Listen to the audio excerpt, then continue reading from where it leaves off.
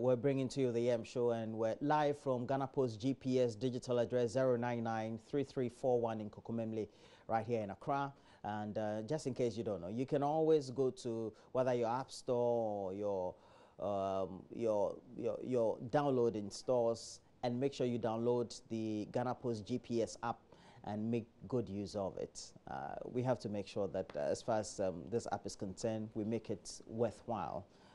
And make sure also you give us what your user experience is as far as this app is, Ghana Post GPS. Okay, now I have my guest in the studio, and the Deputy Minister of Communications, Nenyi George Anda, is in the studio. Thanks for joining me, sir.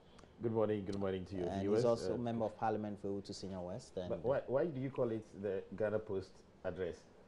The Ghana Post GPS address. Yes. Why? Is okay. What should be the it's your digital address. Okay. So it is the app that you're using to generate the Ghana Post GPS, but your address is your digital address. It's not your Ghana Post GPS address. Well, it's based on the communication we also got from. Yeah, okay, so I'm just adding a bit of. Well, I do understand that. Okay, but also we want to make sure that people have a certain mindset to it, that there are many addresses that are generated digitally. So if you say Ghana Post GPS address, it puts it into perspective. No, there's one nationally recognized digital address, okay, which is your national digital property addressing system. Okay, so once you generate your address, that becomes your digital address. Okay, yeah, point noted. Okay, so I also have the Member of Parliament for Tamale North here, and Alasan Suhaini is also here. Good morning to you. Good morning, Roland. Yeah, how was your weekend? By His grace, alhamdulillah, we thank God. But I was just wondering if you sending an invoice to the Ghana Post of the Ministry of Yeah, we have a certain agreement with them to do what we do. You are taking part of the 3.5 million Ghana cedis for the adverts. It's part of the activation. Oh, okay. Yeah. So the 3.5 million Ghana for adverts, you get some share. I don't know. I don't know whether it's 3.5. I know that they have a certain agreement. It was 3.5 million Ghana cedis. Yeah, so okay, it's fine. But you're telling me in total it is 3.5 million? 3.5 million Ghana cedis just to advertise it. Wow. All right, I'll try and verify that. So you should use your rates. You should use your rates. You should increase your rates well. It's not entirely true. Did you hear that? There's a provision for a 12-year campaign. Which is how much? Is it 12 months or? So a 12-month campaign. Which is how much? Okay, which is 3.5 million exactly. Ghana cedis. So that's Roland, I mean, I'm not sure that we want to discuss Ghana Post GPS here, but you and I would know that for a national campaign running for 12 months, 3.5 million Ghana cedis is really nothing much, and that is why you know the number of senior high schools. That is why you know the number of senior like high what they have with children you it can help. Are being leveraged to try and promote the digital addressing system. So you may know that as far as making sure you have some of these agreements in place, once you have the airtime and it's for LPMs and all that, sometimes the discounts come in, and the relationship also, because this is for a public service. Exactly, but you are talking about 3.5 million Ghana cedis for 12 months, and I'm looking at the way our children are sleeping, you know, on the veranda, and then some of them are lying on their bellies and writing. I'm just wondering the number of school desks. Let's just take 3 million, and then 500,000. You know, could have done. He's a member of parliament. Well, I think he knows. That there has been the procurement process. I'm not. You are being too defensive. I'm just making a point. I am not criticizing you. You are just spewing out information that is totally irrelevant. It is just information. Okay. Thanks.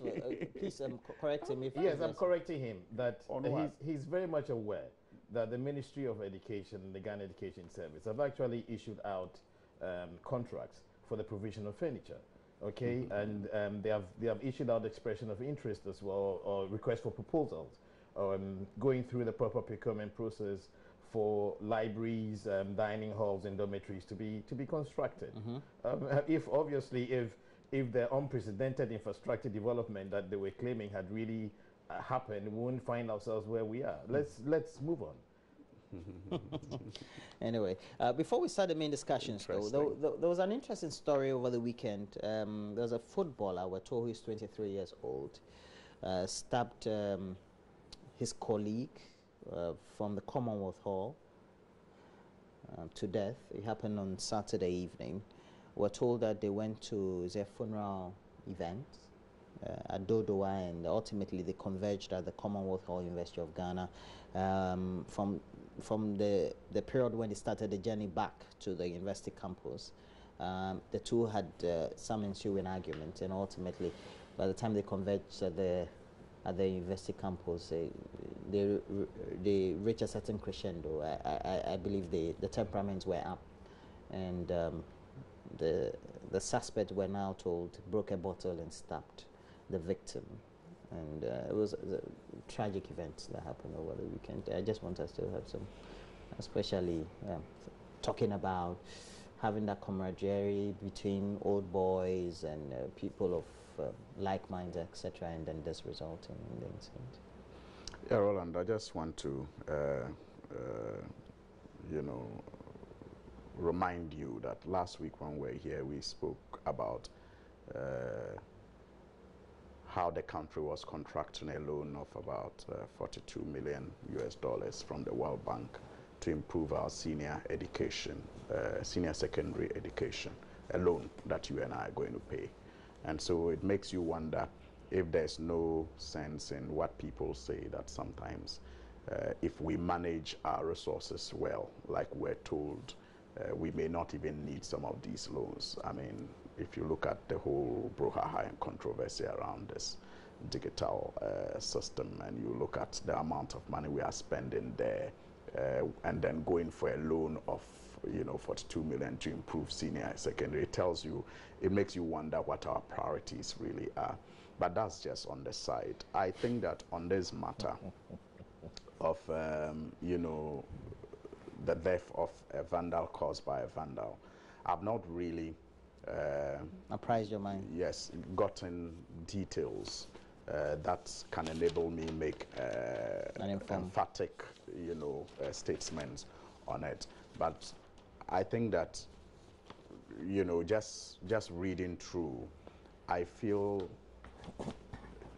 I don't think that especially because they were coming from a funeral, my suspicion is that they may have taken in some intoxicants.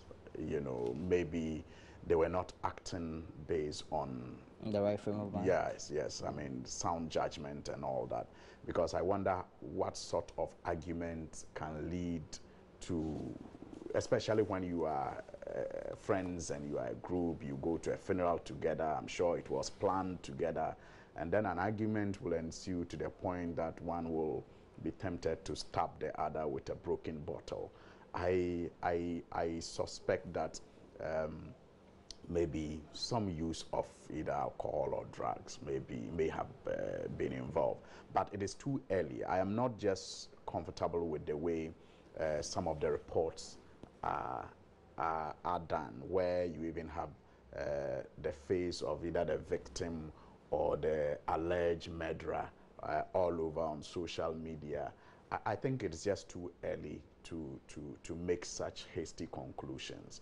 I think we should allow the investigative bodies to do a thorough investigation, and I hope that they will not also treat it as just one of such cases involving young people who are probably over zealous or over exuberant and all that. I think that they should also attach some seriousness to it and provide the public with, even if not the public, but the families of these people with the necessary information that can go a long way to perhaps appease them. Because sometimes when you know what really happened, it can bring some closure to you as a family. And so I just want to extend my condolences to the family of the bereaved, and also plead with my colleagues that, I mean, we should, these days, I think it's hard, you hardly find a gathering of young people without the use of excessive use, I must say, of alcohol and the rest. I mean, tramadol, I'm told, it's becoming a very, very huge danger. It's not being used to spice drinks. And I think that our future is bleak with that kind of behavior where people have to act based on inducements, and some of these things can happen when people are under such, you know, intoxicants. So I just want to plead with our colleagues that, look, you can have fun. You can, I always believe that it's about the state of the mind. You know, Roland, I think that I can do anything I want to do once I condition my mind. If it is going to the club and you want to, you know, free your mind, it's just about conditioning your mind. I don't think you really need any lawyer to help you do that. But I don't think that, you know, drugs has never helped anyone. I don't know anyone who has also been helped before by excessive use of alcohol. So let us focus better, because if you look at the statistics of such deaths, it can always be traced to the use of some of these intoxicants. That is why I am going in that direction, because of the fact that the facts, you know, as they relate to this story, is not available to me yet. Okay. Thank you. I'd like to react to the first comment that he made on the... Is it about the priority of... Yes, on the priorities. And I think that no one will challenge a provision for some amount of communication being put behind a national campaign. There are a number of things that we said that we are doing in this economy. One of the key things that we have said, His Excellency the President has repeated this several times. His Excellency the Vice President, who's the head of the economic management team, has also repeated several times that we need to formalize this economy. One way of formalizing this economy is for us to build a smart economy. And in building a smart economy, there are three pillars that we have focused on. The first one being that we should have a national ID card where citizens and residents can be identified, their biodata records are taken. The wallet has additional features, additional security features. It has a an e-commerce wallet on it. It has a feature that would enable seamless travel within the sub-region. I'm sure that if you traveled recently, most of the cities or countries that have gone smart, their citizens don't really queue at the immigration points. They just swipe their ID card, which has all their biodata, and then they just walk through. And these are some of the things that we are looking at doing. So having a smart national ID card, or the Ghana card, is one of the key pillars. Now, as a precursor to having the national ID card, we need to have the digital address. So you need to have a digital address for your property, be it your residence or for your business.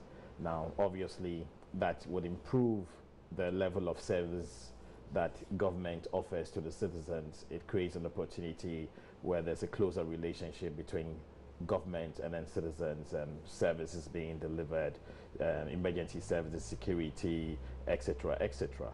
Of course, it will move into land registrations and all those other areas where we are facing serious crisis, and ultimately help the Ghana Revenue Authority to be able to identify who's paying their taxes, where the person stays, help the local authorities as to property rates, management of sanitation. So it's a bigger picture.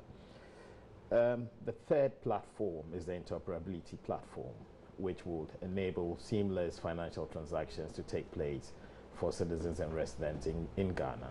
So irrespective of the banking partner that you are on, or the mobile network operator that you're having your mobile money service on, you can transact these activities seamlessly. So all these three pillars will come together. So in terms of what is a priority, I'm not sure that he's trying to suggest that building a smart economy or formalizing the economy isn't smart or isn't a priority. And the fact that the government has taken a facility to address the challenges in education, obviously it shows that that is also a priority. So let us not get a bit confused, or let us not do politics with some of these things. Let's look at the bigger picture. Let us work together in the best interest of Ghana, and let us enjoy the benefits that are going to to be coming going forward. That's what I just wanted to address on that point. No comments, I beg you.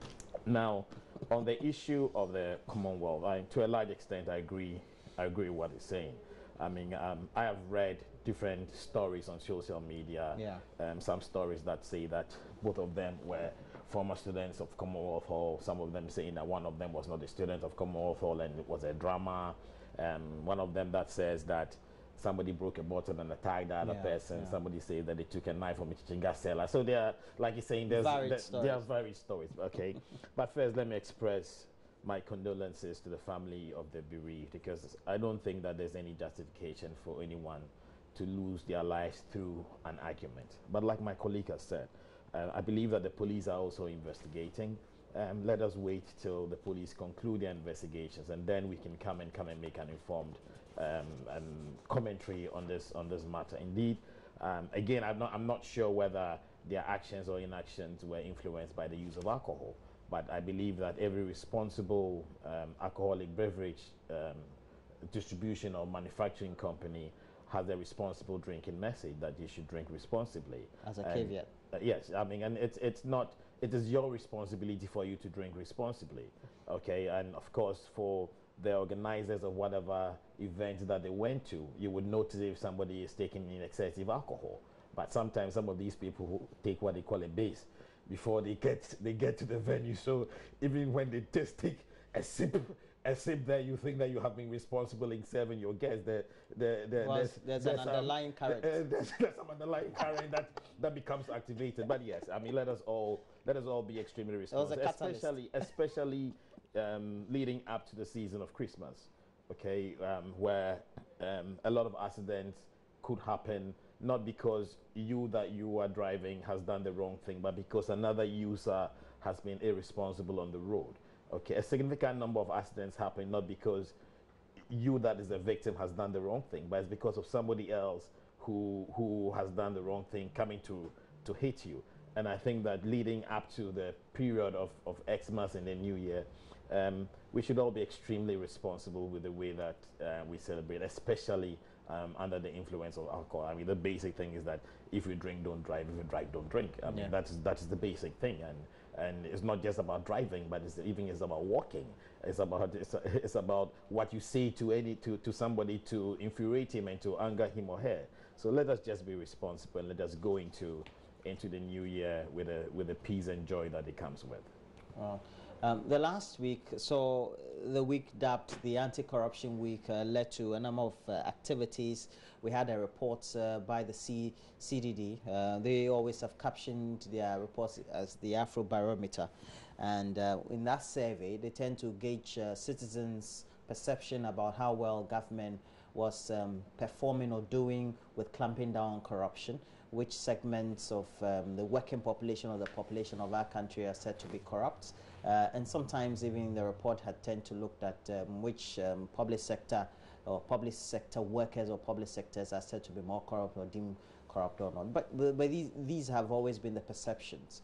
And before we got into the main mode of activating our discussion, an argument ensued between myself and Ninyi about what the content of the Afro Barometer was and whether either of us was apprised of the content. But we know that it's also been captured on the front page of the Finder newspaper, and the two intros lead are saying that the Ghana Center for Democratic Development has called on government to seize the current pro-anti-corruption political atmosphere or climate in the country at the moment to take decisive and concrete action on the growing list of corruption cases in the country.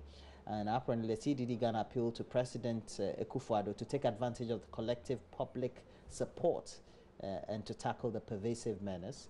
Let me start with you, Nenye. It's about the Afrobarometer and what the content really say. And I know you have a lot more to say about how it gauges the current atmosphere and what effort the current government is making and how far we've progressed or not as far as the percentages are. And I start with you. I think it's you can say that it's a fair request to make of the government because yes, we need to address corruption and we need to tackle it from the base.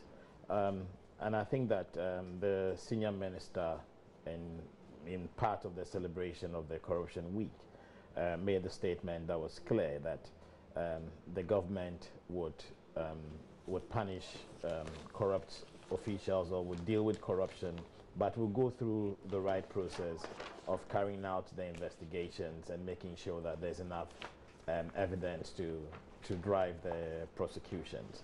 So yes, I mean, we need to do much more in terms of fighting corruption. It's not just the government that needs to do much more in terms of fighting corruption, but you and I as citizens, as ordinary citizens, also have a significant role to play as far as the fight of corruption it's concerned. I believe that the report shows a number of things. It talks about two areas where the perception of increased corruption seems to be sort of not gaining the kind of traction that we expect, or this kind of decline that we all expect. And it's looking at the police, and it's looking at the judiciary. Those are the two areas. And again, let us bear in mind that this is about the perception. And I was talking to a group of people, and I was saying that as far as the corruption or the perceived corruption within the police service is concerned, it looks like the citizens themselves are part of that kind of corruption, because you beat a traffic light, or you are seen talking on phone, or you are over speeding on the Accra Cape Coast Road, and you are stopped by the police, and the first thing is that, oh,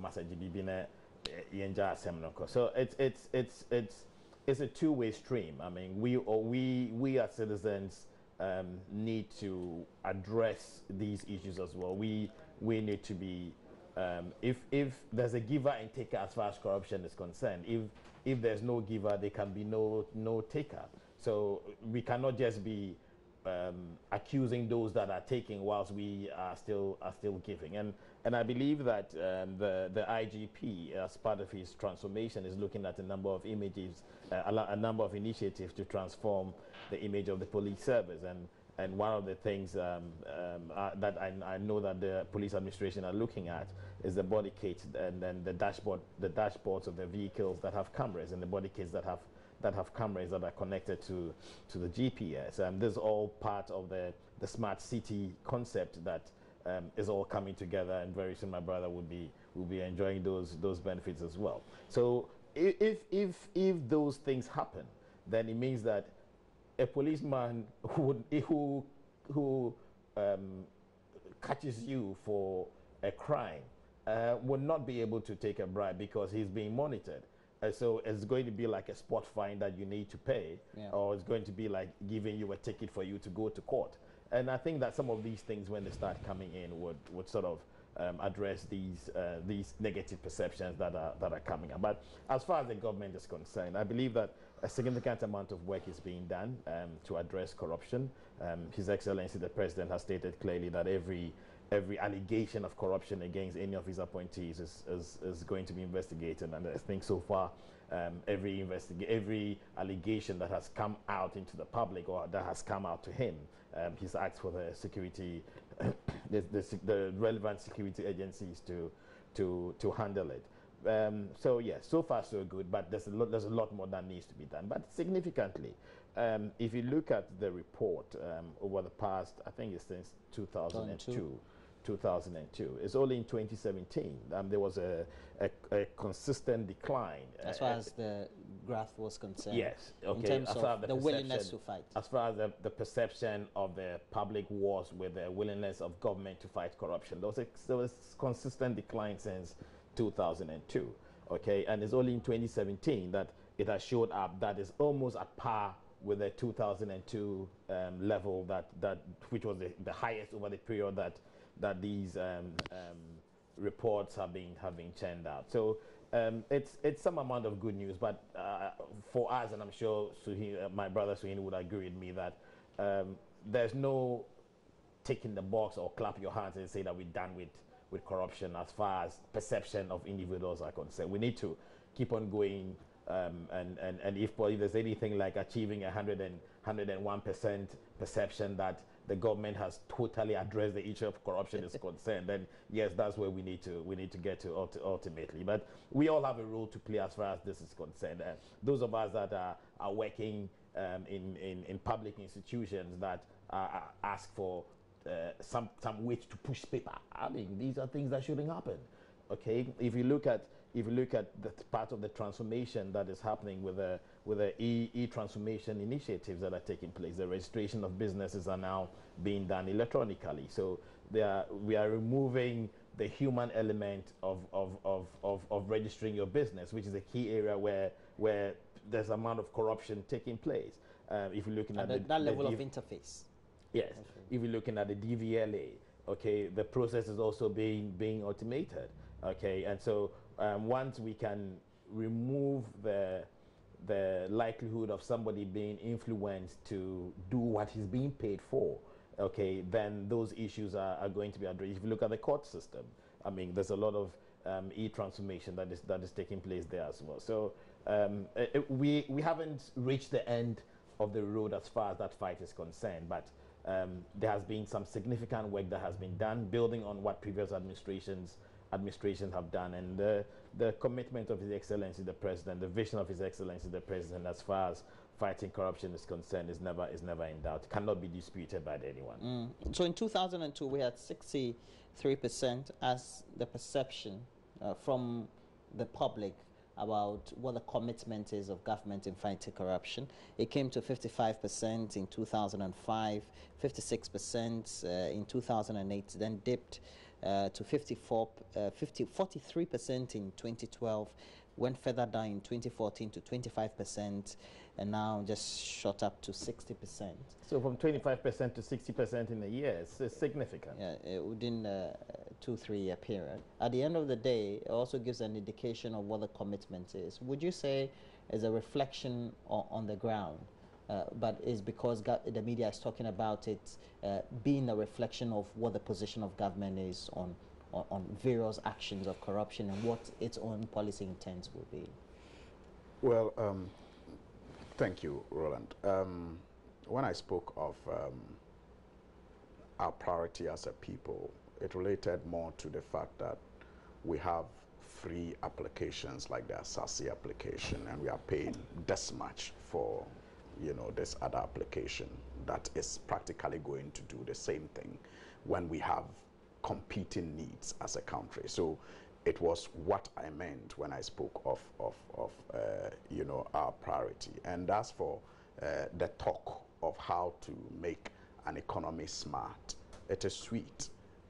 I just hope that Ghanaians will focus more on the deliverables and not the talk, because early this year the president, we saw, beautifully got a national ID card, and we're told that by the end of this year we're going to all be given national ID cards. As we speak, it is only the president that has that card, not even his vice, not even the speaker, not even his 110 ministers. So the talk can be sweet, but we all know that what we need to focus on is the deliverables, and whether or not the good money we are throwing at these very good initiatives are really giving us good results. That's all. Now, on the issue of perception of corruption, it's a difficult matter to assess, because you see, I've always said that the people we perceive to be corrupt mostly are people in political positions. Now, these people do not come from Mars or from Jupiter to become political figures or heads. They come from amongst us.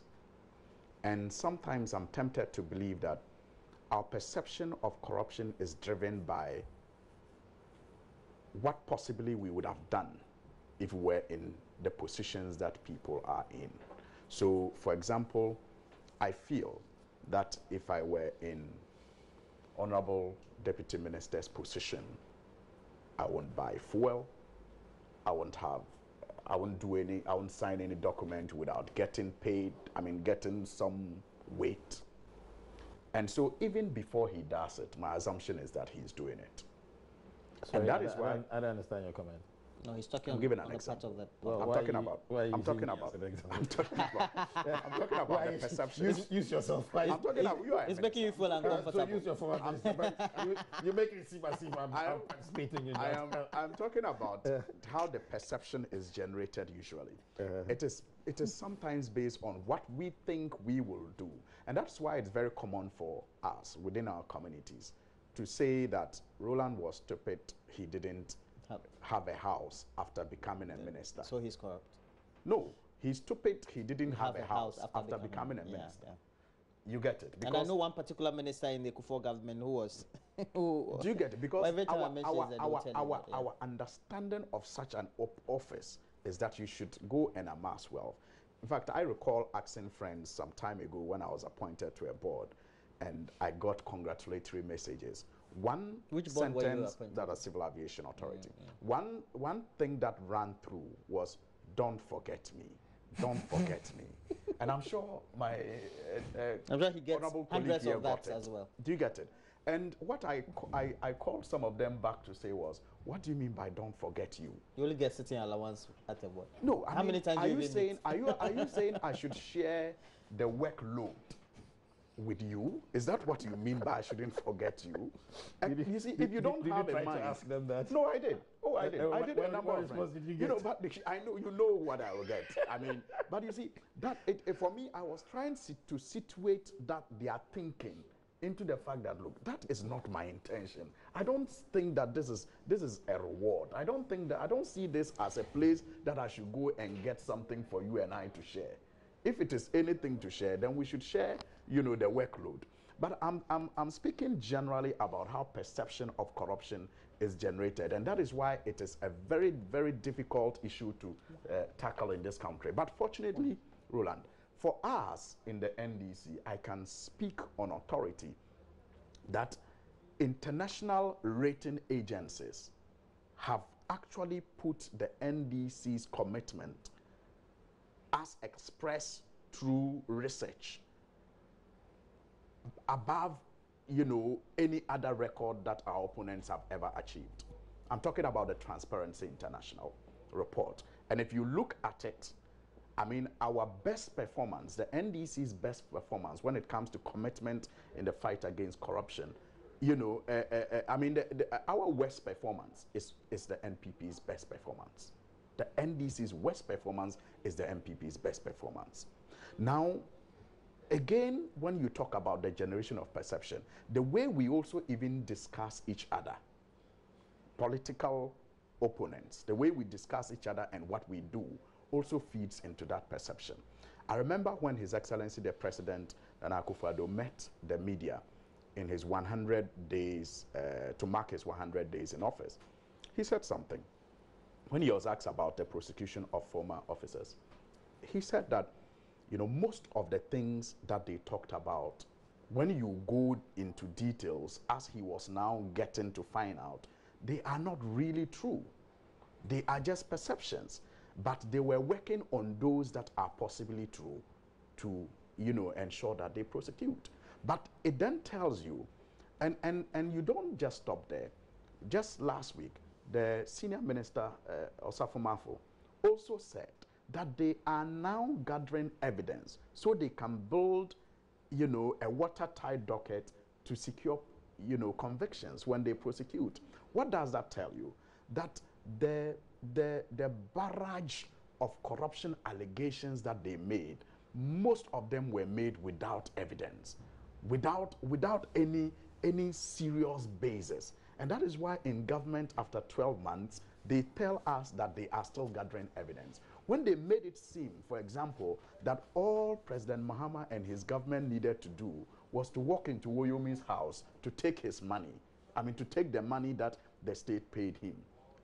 12 months down the line, the same excuses, the same, you know, explanations that were given by the previous government for its inability to retrieve the money are the same, you know, explanations that this current government is giving, court, legal, and all those things. So you see... But they are genuine explanations, you say?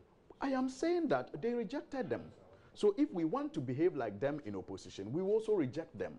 But I am saying that these are some of the ways the perceptions are generated, not based on facts, not based on anything, but just based on political expediency. The fact that you want to win political power and look favorable. Those are some of the issues. But you see, when you talk about, I don't want to discredit the CDD, but that is why the CDD report. That's why because there are very useful, things in the report that we can all as a people, use to inform ourselves in how we plan, our contribution towards the growth of this country. Very, very useful, very, very, remarkable. But you see, our people say that, maybe not just our people, that when it looks like a duck and it quacks like a duck, it's obviously a duck. And you know that for the NDC, repeatedly, we have had issues with the CDD, even from the Jerry Rawlings' era. We've had issues with the way we think the CDD is positioned. And so when you get consistent reports, that feed into that position we have always taken of their bias and their unfairness to our political party, you are left with no other option than to think that perhaps there is really something so more. You're saying than that what I'm saying when the NDC is in power, what I'm saying is that the ratings are always not good.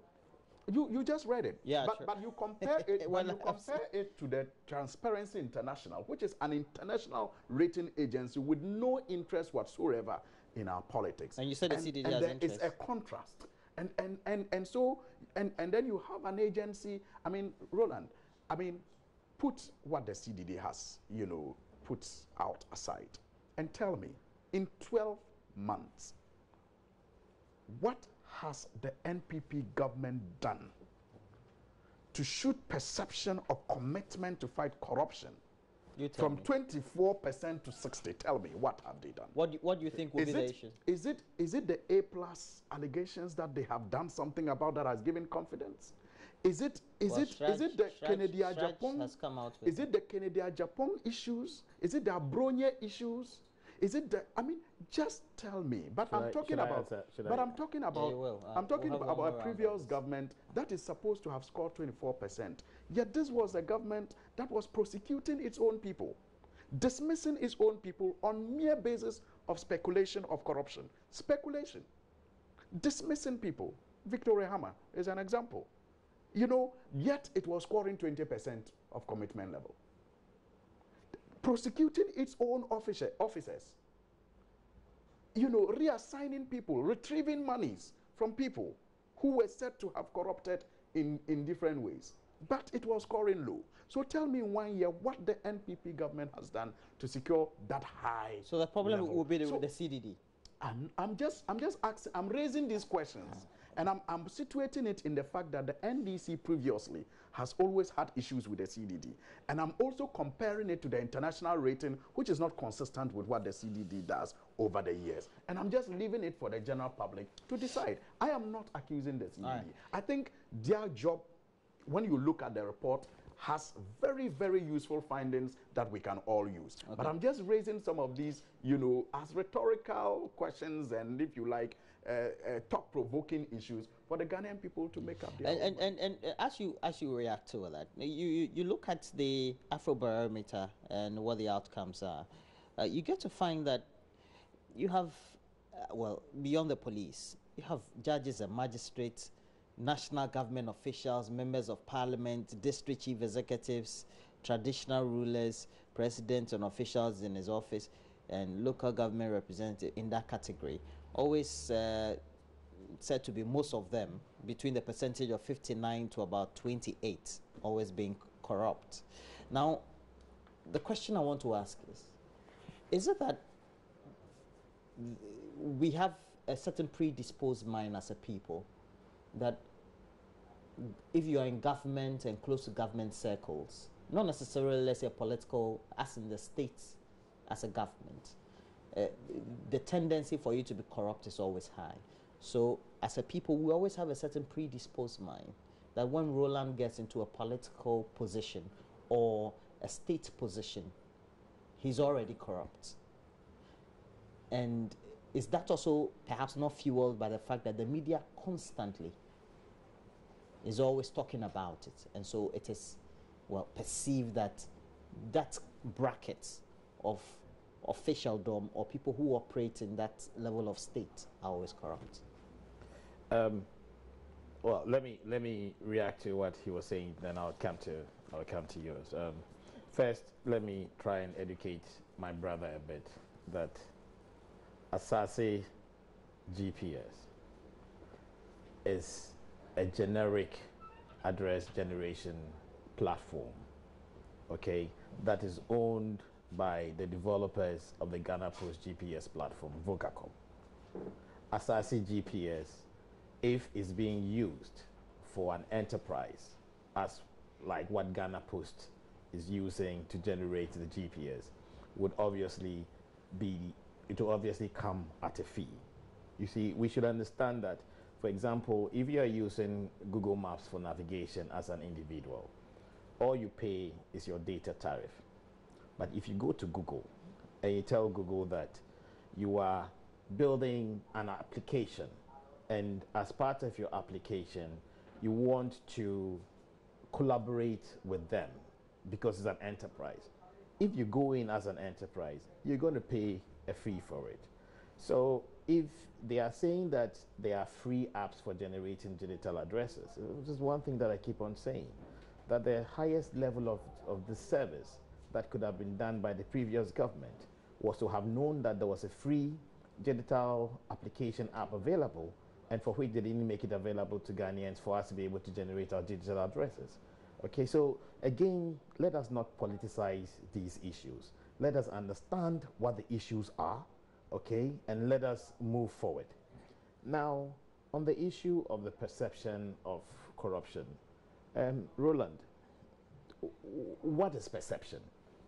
Okay, we should all realize that at a point in time, perception may not necessarily be the reality, but with time, the reality is built out of the perception that people have. I hope you understand where I'm coming from. I get your point. Okay, so if for example we are on this program, and every time that my brother Honorable Suhini comes to this program, he's wearing a cream costume, okay, but we see him here once a week, but that is what he wears every time. Some people would have the perception that he has only one dress. You understand? But it's because they've seen him only once a week, maybe 10 weeks continuous. In the same color. You understand? Or in the same dress. In the same kind of dress. But unfortunately, that's the perception that the people may have. That is not necessarily the reality. If we come to this program and you, every time that I'm trying to talk, you cut me in, okay? Which doesn't happen to you. Which doesn't happen to you. You have to add that. It happens to me more on this show. I don't want to react to that. I don't want to react to that. Okay. Some people may have the perception that you are being unfair to me. Okay. But maybe we would have had a discussion before the show and told me that I shouldn't go in this direction. So if you've given me some guidelines and I deliberately come onto the show, which you are hosting, and I decide that I will go against your guidelines, you have every right to cut me. But the person that is watching may not know what conversation has happened. And so the perception will be... So the perception will be that you are not... Exactly. Yeah. You understand? So perception is something that is extremely dicey.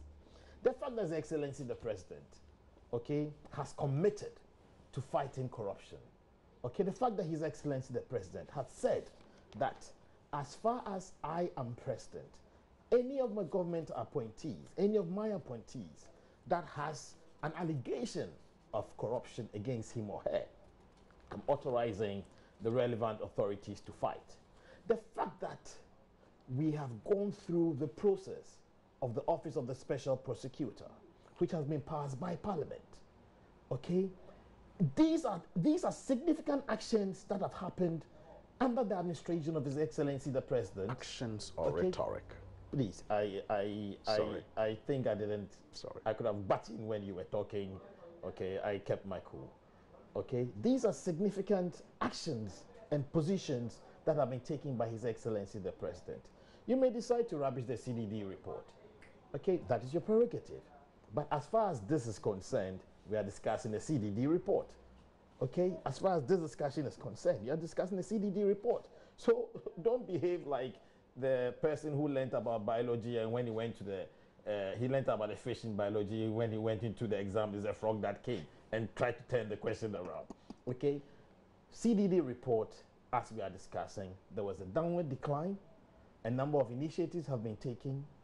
The trend is showing upwards. However, there are still significant things that need to be done. And that's why when I started, I was like, it is a fair request to make of the president. It's a very fair request to make of the president. And I'm sure that the president would be excited to take up that challenge that has been made to him, because he knows that we are making positive moves as far as the fight against corruption is concerned. And indeed, the priorities of His Excellency the President are clear. The priorities of His Excellency the President are clear. That is why, even within the African region, okay, just over the weekend, he was recognized as one of the leading presidents in Africa. Okay, and you are aware of what happened. Okay, so let us exactly Alpha Conde. Exactly. Yes. Okay, so let us look at what the challenges are. Okay, a number of institutions have been mentioned. You and I, when we sit down. So he wanted to know what really are the actions that have been taken. I've mentioned. I mean, even the because they had raised issues of bust. They had raised issues of. What wasn't the bust issue investigated? Really? No, Roland, was the bust issue investigated or not investigated? To my mind, yes. In the status quo. Yes, it was investigated. Okay. The issue of the deputy. Was that not investigated? Yeah, the Shraj was that not investigated? Okay. Wayome, are we not in court with Wayome? Are we not retrieving the money? Did we not? Well, the former government was also retrieving the money. No, but hold on. Yeah, you had a former attorney general that said that there was nothing wrong. And your former attorney general under your administration. Where's the former? Betty Modidrisu. Okay, that said that there was nothing wrong with that. And what happened to her? Listen, look, we are dealing with issues of perception. Okay, if an attorney general under your government says that there's nothing wrong with Wayome, okay, you cannot fault the people in having a perception that your government may be corrupt, because this is your chief legal advisor. You understand? This is your chief legal advisor. So, as far as the perception is concerned, I think that as far as the reality is concerned, we are making positive strides. And of course, we are building on what the previous administration had done. Okay, but it is about the vision of the president. It's about what the president says, it's about the direction that the president gives. And these are the issues that we are talking about. So, Henny, if he talks, I'll come back because he started. No, you started. No? You started on the subject of on this one. You okay. started, okay. and okay. you have. I gave you full 5 minutes. Okay, talk. You only talk for 5 minutes, so I give you only 5 minutes. You know. First of all, I find it very interesting that the Honourable Deputy Minister was, struggling to, rename rhetorics as actions. I mean, the president says, I'll deal with people, and that is enough to be described as an action. When indeed 2 people in his office are now nicknamed, I don't want to use that nickname. In fact, 2 of his senior most appointees at the presidency are now nicknamed chief of something. I don't want to use it. But what really, practically, was done? Yes, you will be told that there was an investigation. What became of that investigation? We all know that the police officer who was involved in that investigation was later caught on tape agreeing that she did a cover-up. And an interesting thing happened. She was promoted. No, she was promoted. Correct the facts. Yet, that is what Roland, happened. You have a responsibility she to was correct the caught facts. on tape agreeing with A+ that because they are in the same government, they just had to cover up. What happened? She was promoted. Her boss was dismissed. You talk about Kennedy Ajapong, who is one of the leading members of the party, talking about, you know, the National Identification Authority contracts and how some people took some kickbacks and awarded the contracts. And this is an insider of the government. And you say that that hasn't contributed in any way to the perception of corruption against this government. But what Betty Idrisu is supposed to have said, should be the reason. But you see, I can see that your producers are wrapping you up. So I will make it easier for you. You know, when he was talking about the CDD, you know, remember the CDD, and when I was just raising those issues, remember it was in 2016 or 2015 thereabout that the CDD first introduced the presidency into their ratings. And we had issues with that when we were in government and talked about, I mean, how many people even deal with the presidency to come to that conclusion. Now, again, this year, another interesting thing has happened. They have introduced an area that talks about Ghanaians want corrupt officials prosecuted. Yeah. Ghanaians want previous government corrupt officials. In fact, when you read the report, that's what it says. Yes, yes, yes. Do you get it? They have introduced it again. And then this story is done by the Finder newspaper, which is a pro-NPP newspaper. Oh. Who Finder is pro? It is owned by Mr. Awal, who is the Minister of Business. Yes. It's pro-NPP newspaper. So now it says that CDD wants president, fight corruption now or forget about Ghana beyond aid. And it talks about how the government should take advantage of the 64% of Ghanaians who are saying they should prosecute the corrupt officials from the previous administration. Is it previous administration? That's what it is. That's what it says. You know, so this report, the report itself talks about previous administration. You think the report is biased or what? I am just raising these issues. For me, they are interesting. Where is the previous administration? For me, this is a newspaper report. No, you don't expect. We are discussing. Remember, you said we are discussing the report. Yes. We are discussing the report. You said that it says that previous administration. The report talks about previous government. It doesn't talk about previous administration. It does. I've seen the report. If you have seen it, is clear. It says that 64% of Ghanaians want corrupt officials prosecuted. No. It never makes reference to previous. This is the newspaper report. We have seen that the report was on report since last week we started discussing this. I think that again, some of these things. I think that it is correct. I think that it is. Should address it. You were not happy when I even interjected a little. From the paper, you said that we were discussing the report, so we shouldn't set exam questions that are not related to the report. What was the question? So the report. Alasan Suhili is a member of Parliament for Tamale North, and Nenyi George Anda is Ewutu Senior West's MP, and he's also a Deputy Minister of Communications. Thanks for joining me. Thank you very much. Enjoy the rest of the day. Alasan. Well, we're taking a break. When we come back, we'll have a lot more for you on the show, and please do stay on.